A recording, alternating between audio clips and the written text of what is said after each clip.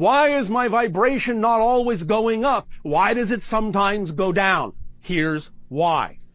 Remember that some time ago we said expansion and evolution and growth is the product of inclusion, not exclusion.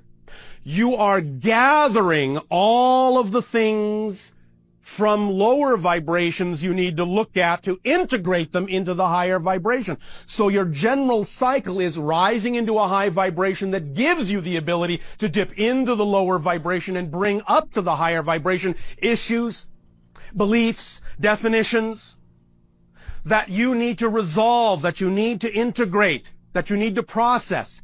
And by going on a higher vibration, it gives you the ability to do that, to dip lower, so that you're gathering all of yourself together, including all of your experience of life.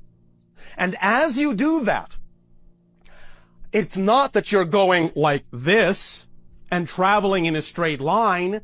You will start doing this and start averaging a higher vibration.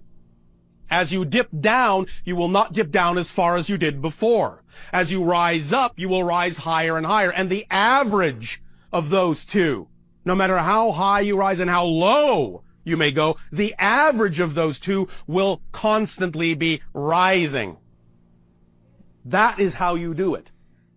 So invite the idea of what seem to be the low points, because it is those low points that allow you to gather things that you don't want to leave behind, ideas that you need to examine, beliefs and definitions that you need to process in order to truly integrate yourselves as holistic beings and raise your vibration in general to be able to manifest the life you prefer more and more easily through ecstatic explosions of synchronicity.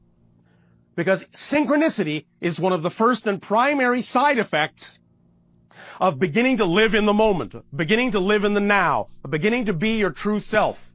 Synchronicity is space-time, physical reality's way of showing you that all things exist now.